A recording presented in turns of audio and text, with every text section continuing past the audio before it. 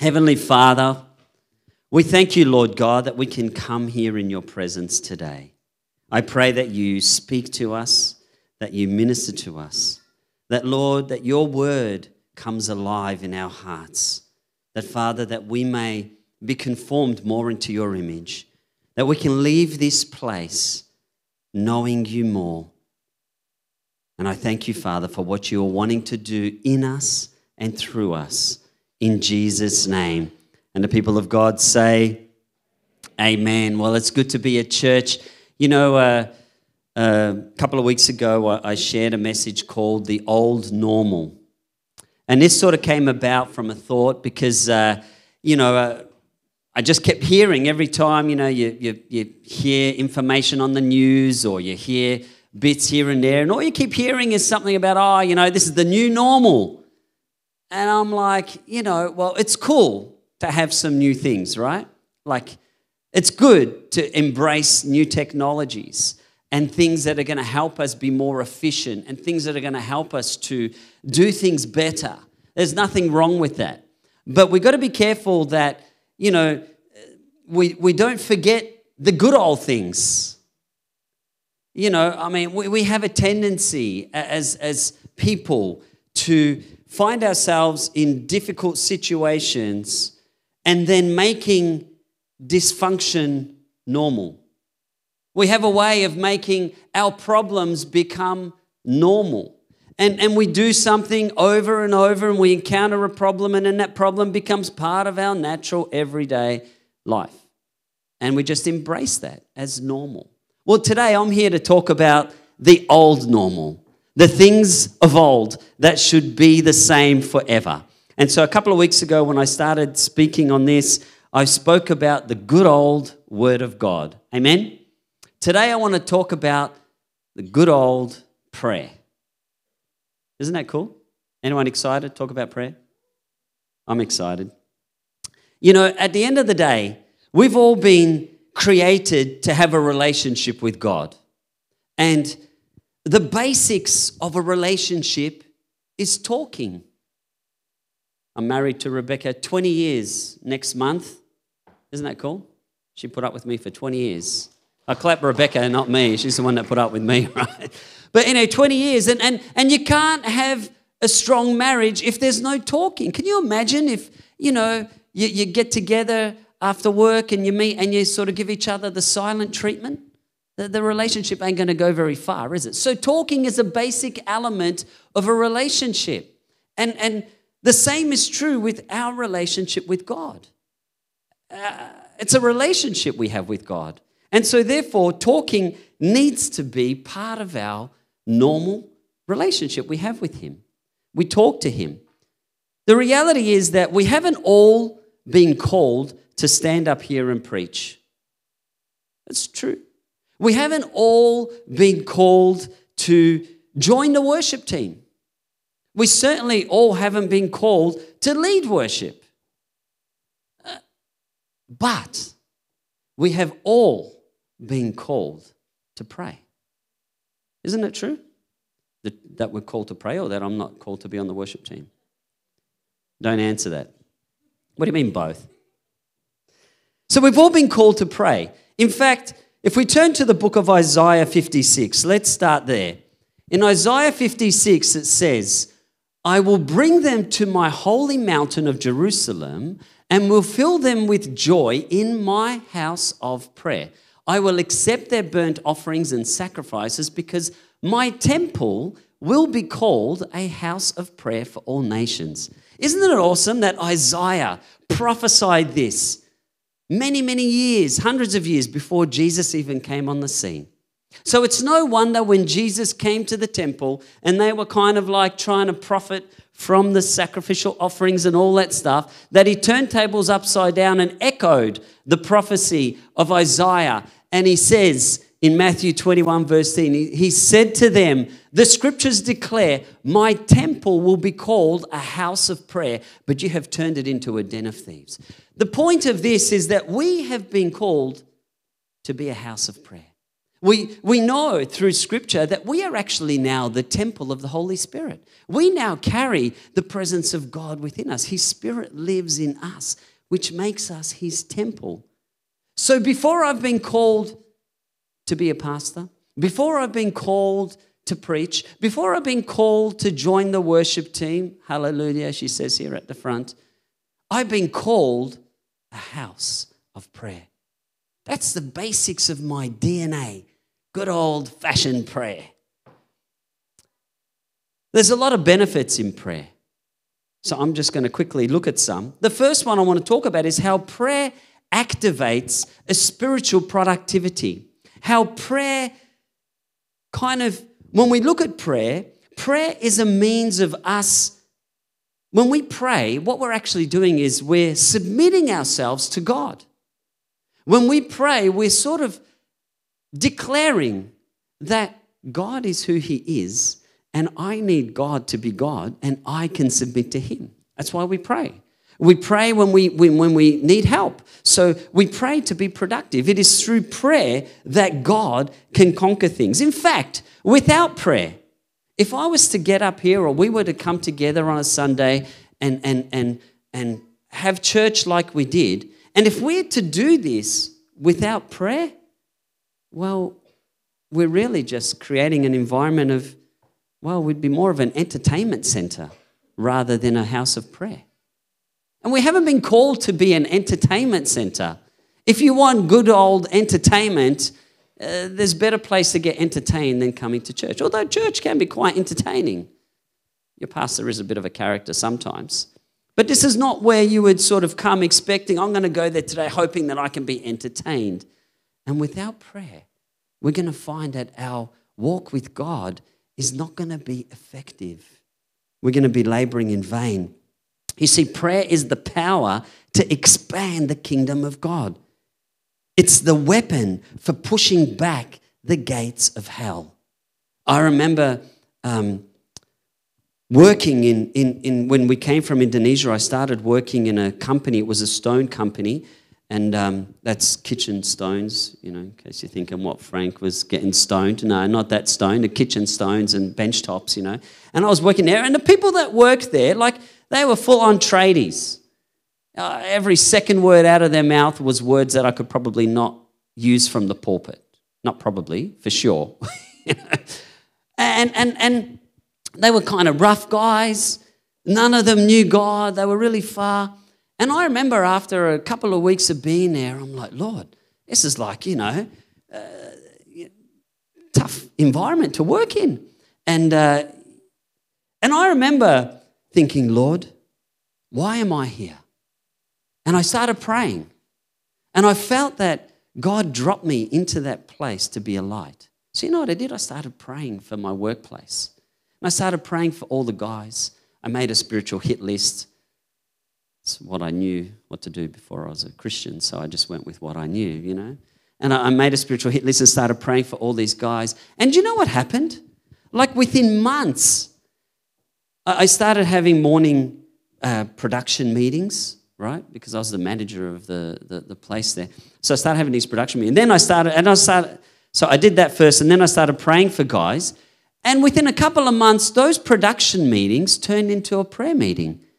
Because every morning we'd come together and I'd be like, all right, so who needs any prayer? And this, person over here needed, help with the husband, and because, they were going to get divorced, so we'd pray for her, and then we'd pray for this guy's issues and that lady. And they all started seeing God move in their lives.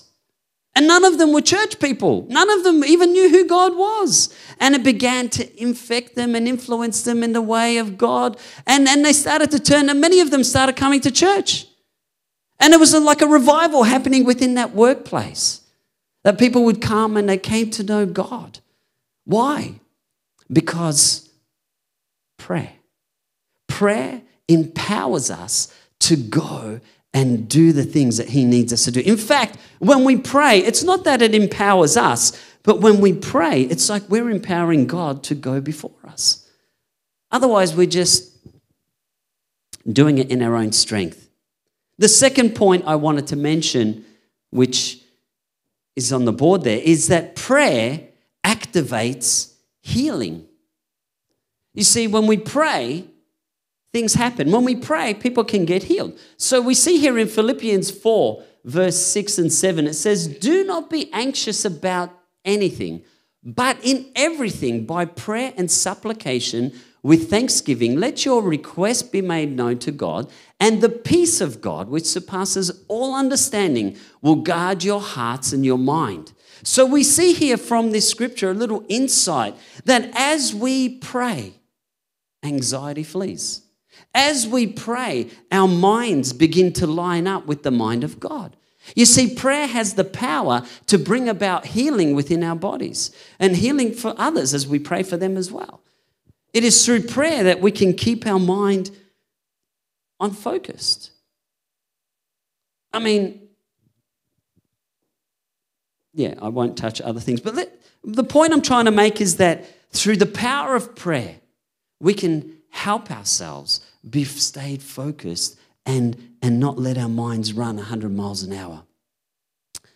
Maybe you've been struggling with anxiety. Maybe you're struggling with stress. Maybe there's things that have been weighed upon you. Maybe there's pressures of life. Maybe there's financial issues. Maybe there's relational issues. Maybe there's a sense of hopelessness or a sense of feeling depressed. The Bible teaches us that when we pray, the peace of God can come upon us. Why? Because as we pray, we're uplifting Him, like what Jade shared in communion today. As we pray, we put the focus on God and not the focus on the problem.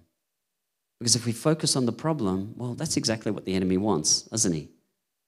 I mean, think about in the beginning in the garden, God said to Adam and Eve, you can have anything from the garden, it's all yours, just don't take from this one.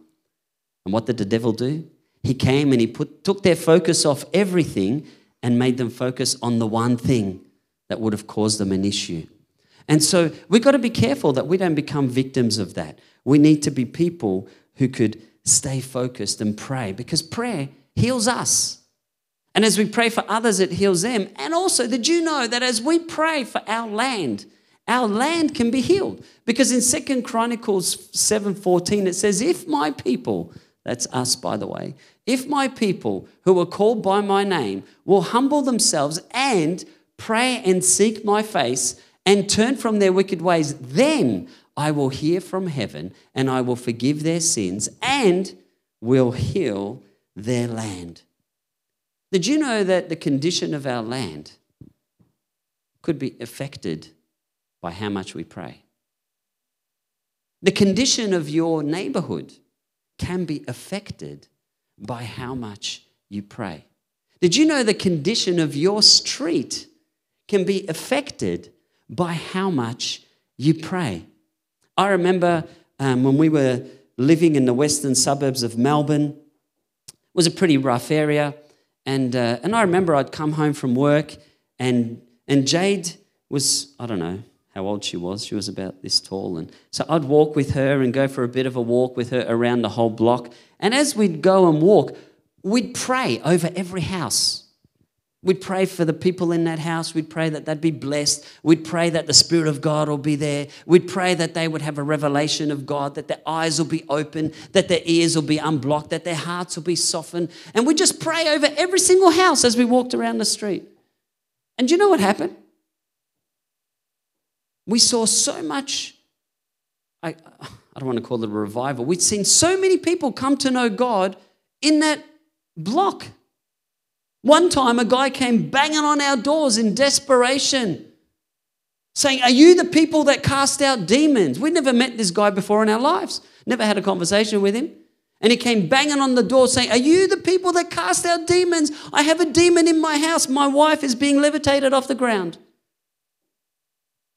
Only God can lead someone to knock on our door that we don't know and know that somehow we are able to go and pray and cast out demons. Another guy, our next door neighbors, they got saved. The two young kids that were like, always killing each other. And they radically got saved. Another guy was walking past, and I was working on my ute one day with the bonnet open. I was doing something in the engine, and this guy walks past and he goes, oh, hey, mate, nice car. I said, yeah. He goes, I don't know why, I just felt led to talk to you. He said, because a couple of weeks ago, I just came to know Jesus. I'm like, well, that's cool, man. I said, I've been praying for everyone. And where do you live? And he told me. I said, we pray for every day. My daughter and I walk around here and we pray. Prayer brings about a change in our environment. I mean, think about how God created the earth. He spoke and his words brought about a change to the environment. Did you know that we have the power to change our environment?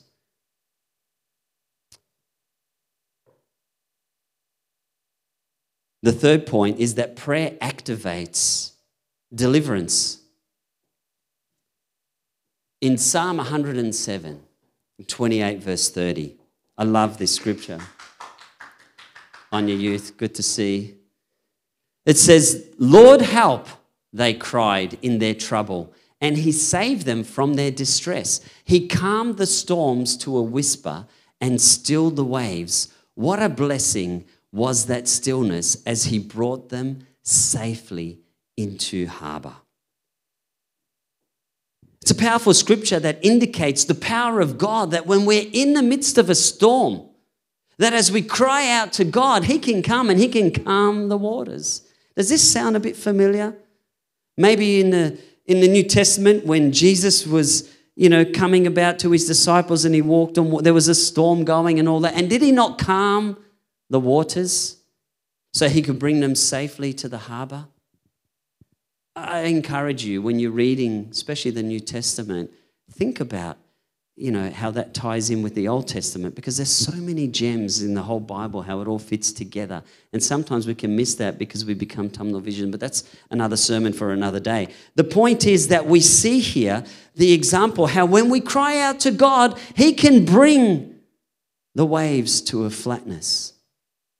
And there's many examples and stories we can give about that. But I'm going to keep moving on. I think you get the point that God brings about our deliverance and he can save us from situations. Maybe your life, right now, you might be going through a bit of a storm. As we cry out to Jesus, he can bring calmness into the situation. So prayer is powerful.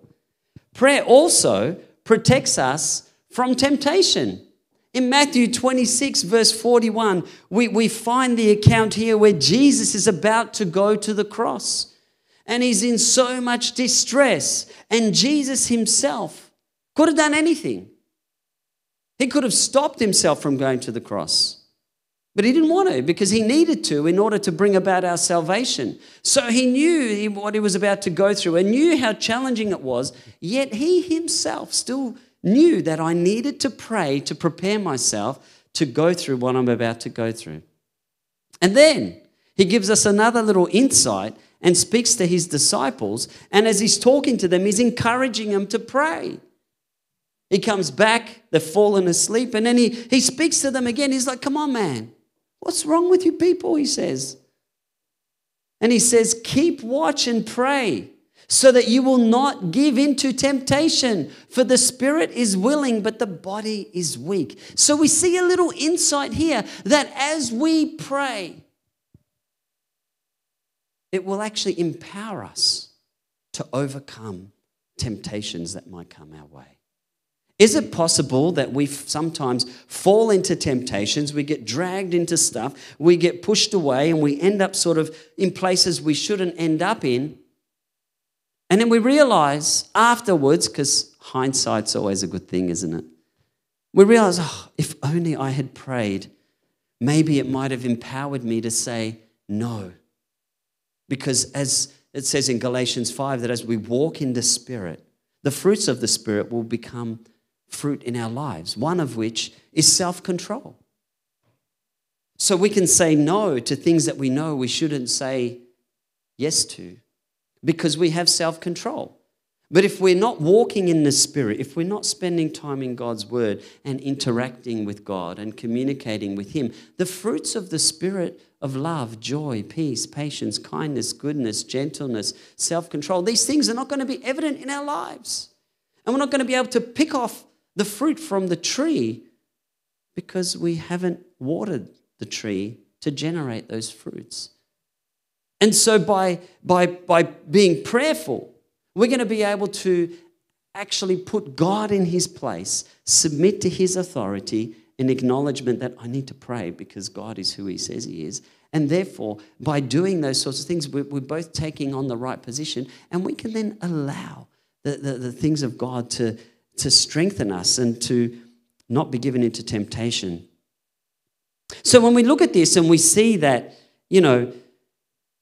prayer brings about spiritual productivity, that prayer activates healing within ourselves, to others, and to our land. When prayer brings about, activates a deliverance in our lives from problems, when prayer protects us from temptations, it's no wonder that we've been called to pray before anything else.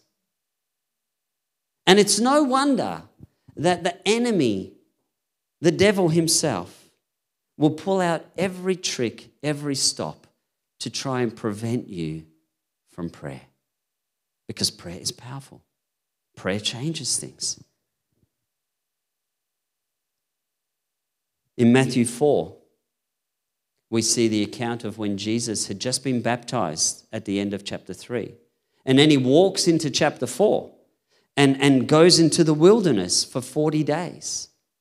And whilst he's in the wilderness, fasting and connecting and preparing himself for the ministry that was ahead, it says that then Satan came to tempt him. And what speaks to me through that is just because you come to church, that's not immunity from attacks of the enemy.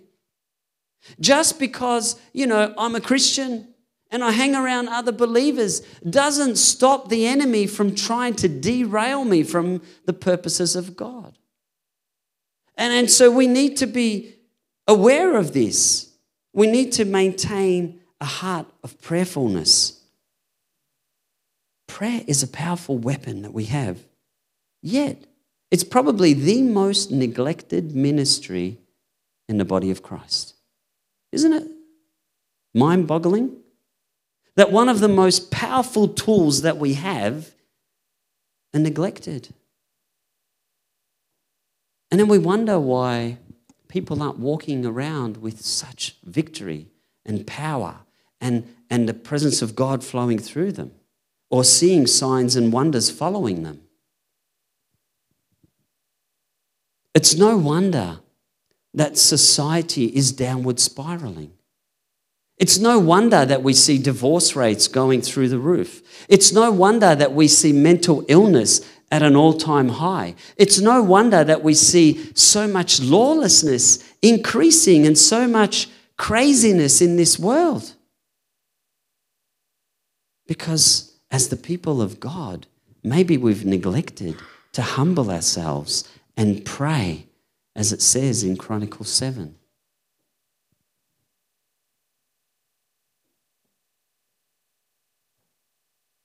Sometimes we can look at it like, if we're not praying, the army of God is asleep. And it's like imagine we were going to war. Imagine a war broke out and we all had to go and fight. And we all went onto the battlefield and we're like, right, we're going to go and we're going to fight this enemy. And we all just start running, but leave all our machine guns behind in the barracks. That's like a suicide mission. Entering a battlefield without the weapons. And sometimes we like that as Christians. We don't realize we're in a battlefield. It may not look like it because there aren't guns and fires and bombs, but there's a spiritual battle going on. A spiritual battle for destiny. For people to enter into the kingdom of God or for people to remain in the kingdom of darkness. And the minute we come alive spiritually and enter into the kingdom of God, like we're in a battle zone. But if we're walking in that battle zone without our weapons, the good old word of God, good old prayer, then it's like we've put our ammunition down. And it's like multitudes of angels are unemployed.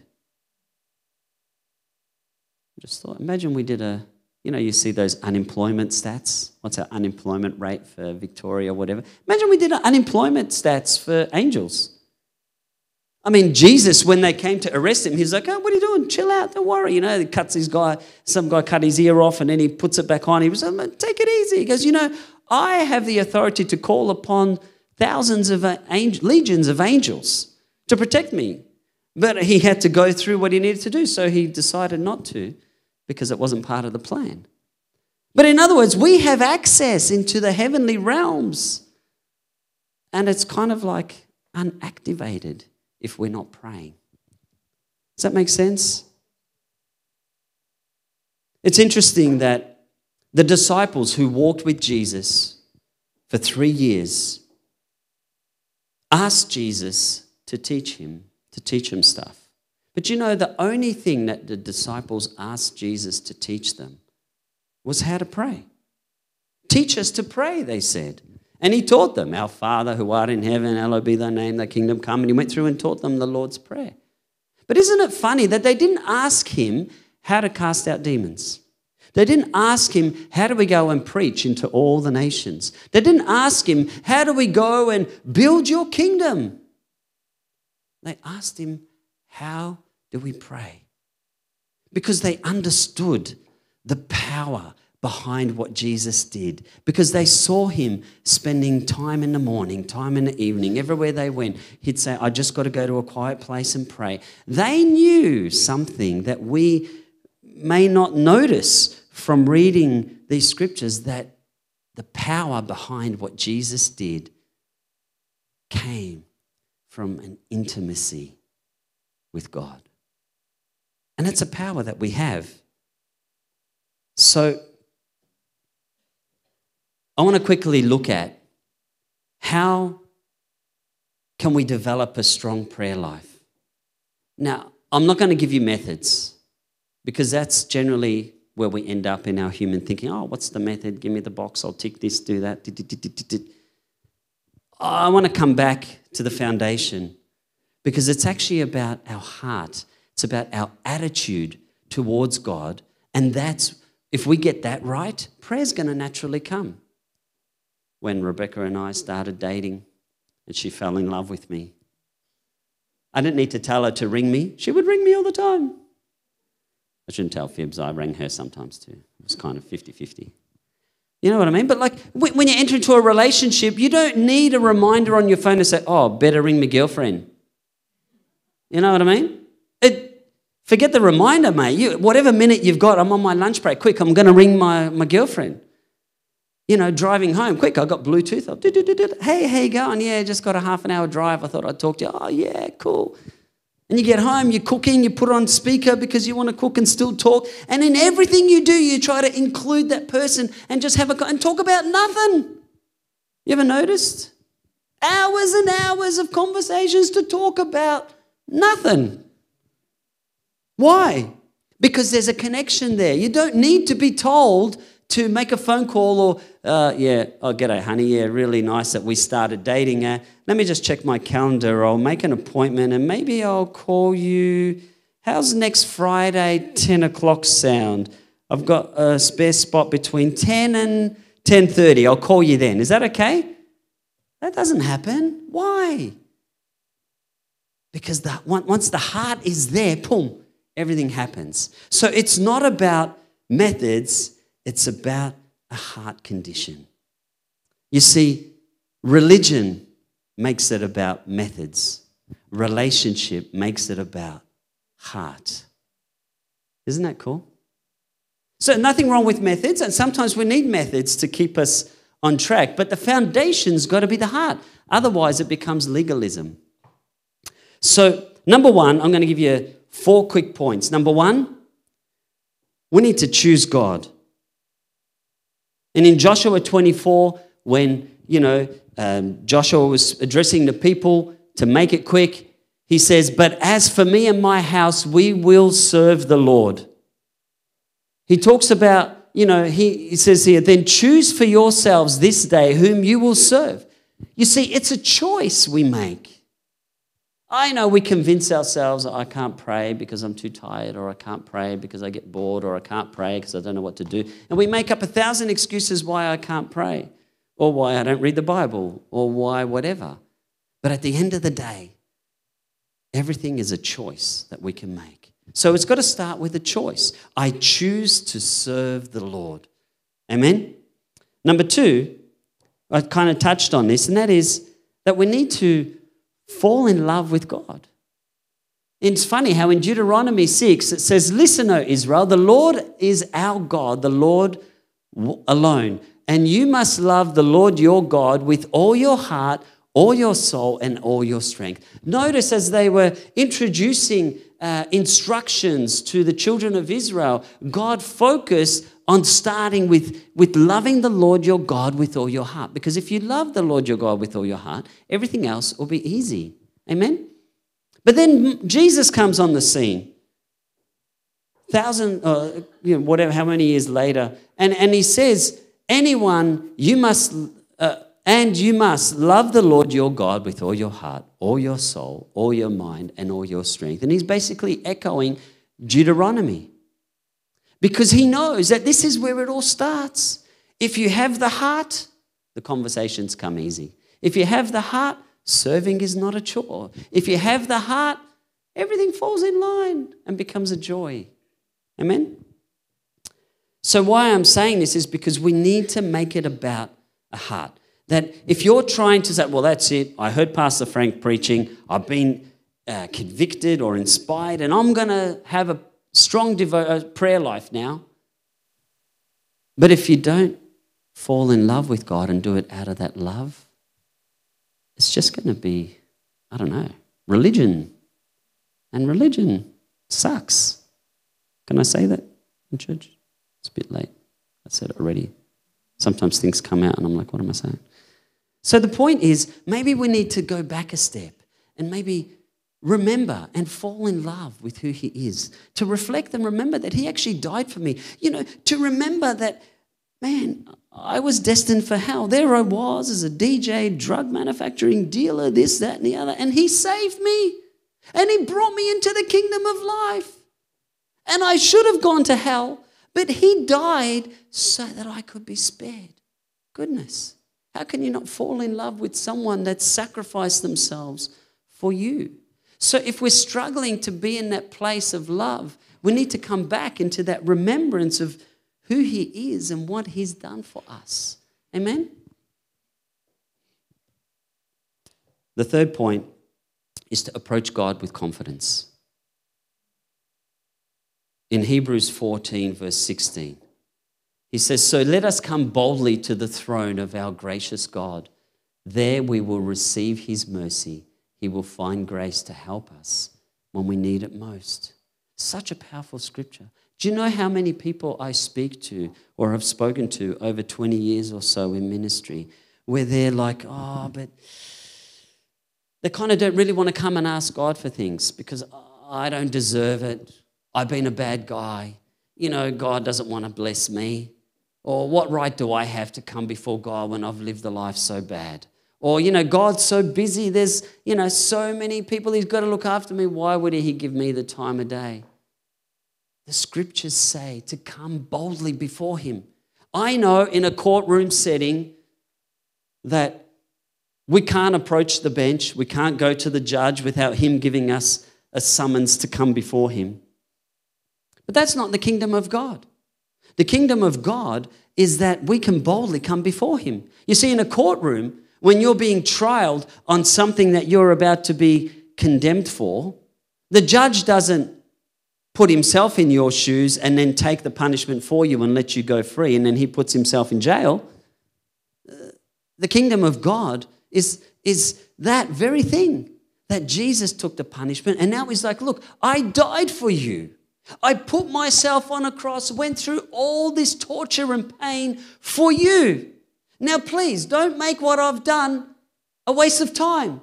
Use it. Come to me. Access that mercy and that grace because I want to pour my love upon you. And so we need to be confidently and boldly coming before him and not be scared to ask him for stuff. That's why Jesus said the kingdom of God is like the children. Because kids come. When my kids want something, they don't hold back. They come expecting with their hands. Come on, Dad. Why? Because they know I'm their father and they know I'm there for them. That does not give you license to just come. I'm not God. But you know what I'm saying? We need to have that access and know that that's what it's like, and that He's not only wanting us to come, but He's eagerly waiting for us to come to Him. He's sitting there saying, come on, please. I can see you going through all this stuff. I can see you going through all these problems and challenges and issues and addictions and whatever. Come to me. I'm here to help you. I've actually done it on the cross already. So please come to me so I can walk with you. I can hold you so that you don't go through this alone. And I can take you through it. So we need to boldly come before Him. And the last point with having the right attitude to develop a strong prayer life is to expect, to come expectant, to expect Him to answer and to expect to receive. In Mark 11:24, Jesus says, therefore I tell you, whatever you ask for in prayer, believe that you have received it and it will be yours. Jesus Himself is encouraging us to ask because He wants to help. But He wants us to ask because He wants us to still put Him in the rightful place. Amen? I'm going to call up the worship team. And I want to pray for all of us.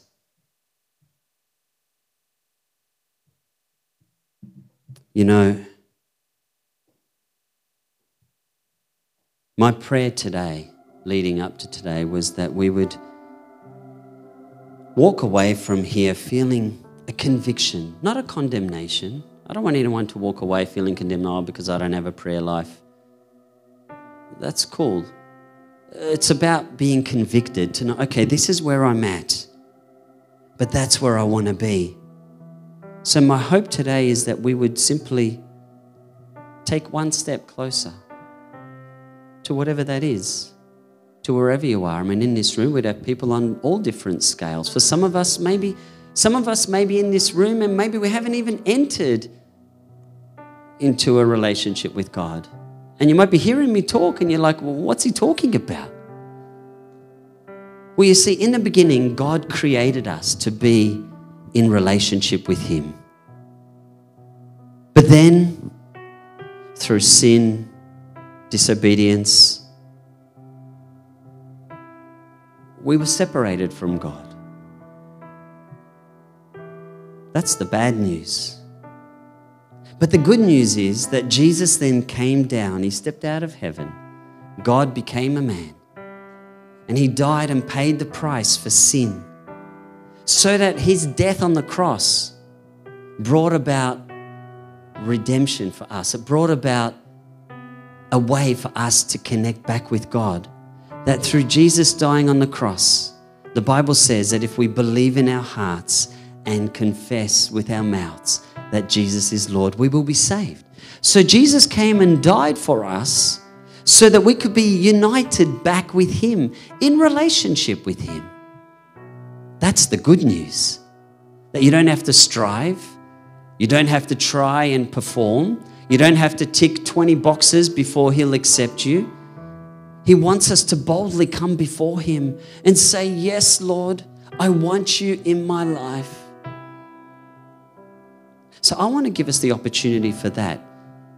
So let's all close our eyes for a moment so that we can all have a bit of privacy and not worry about what's around you, and just use this moment to connect with God. Let Him speak to you.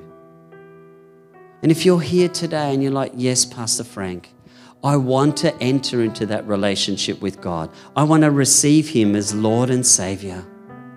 I want Him to make my life on track back with Him. If that's you, then let's pray this prayer together to encourage those who are wanting to make that commitment with God. Dear Lord Jesus, I come before you. I acknowledge that I have sinned, but today I choose you. Today I accept you as my Lord and my Savior. Today I become your child and you become my Father. In Jesus' name. And the people of God say, Amen.